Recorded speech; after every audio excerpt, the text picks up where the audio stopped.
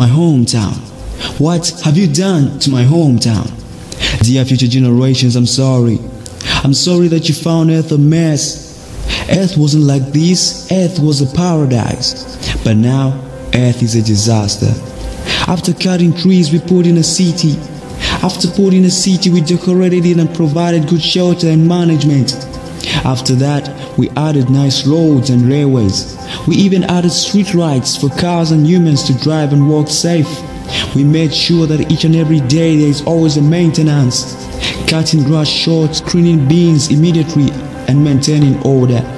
We also made sure that we respect elders and obey parents, but now I'm a savage because I couldn't control my foolishness. Look what we've done to my hometown, your future hometown. I'm sorry again that we couldn't even know where to start. Even after the destruction, the mess, they destroyed the story and the unrespectful. Okay, we couldn't reverse it back to how it was then. Dear future generation, I'm sorry. I'm so sorry. No. Wait a minute. I'm not sorry. I'm not sorry because we can change this. We can change this because I believe we are matured enough to make our land and environment clean. I believe we can bring back the everyday maintenance and service I used to see. I believe we can respect the works of the government and man-made technology. Let us not destroy and stone buildings and cars just because they are not ours.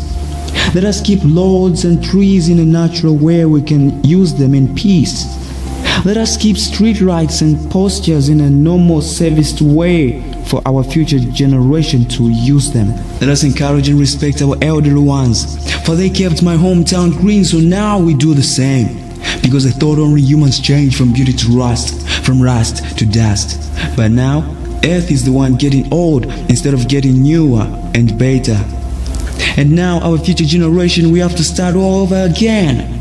Instead of giving pressure to them, why not just maintain what we have invented and build in a very normal way? Once again, all in one, let us all respect the engineers who created the machines and vehicles. Let us respect the farmers who provide food for us. Let us respect the accountants who count and make money. Let us respect the farmers who provide food for us. Let us respect the marketeers who bring food closer to us.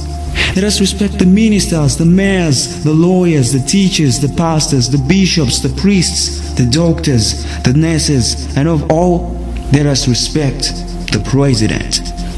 I salute the presidents all over the world because they are the ones who are actually working on the development of my hometown. Peace be with my hometown and the world.